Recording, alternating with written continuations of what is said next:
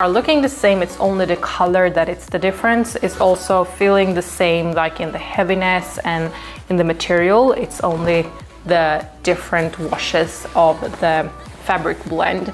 I really like both of them. I think that they are super nice. I think my favorite out of this two is this gray wash. I do not know why, I just always go for this type of gray wash. I think it's looking so beautiful with almost anything that you have in your closet. And all of the pockets, I forgot to say that, but the pockets is fake pockets. They are also super stretchy, so even though they are tight, you have a lot of stretch to them, so they are very forgiving in the size.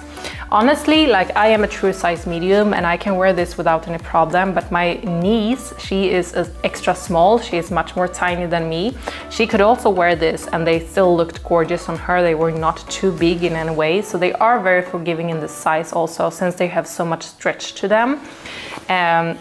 So I really like that. And Shascullfite overall, they have amazing quality on their things and they have amazing design, like the booty and everything is so nice.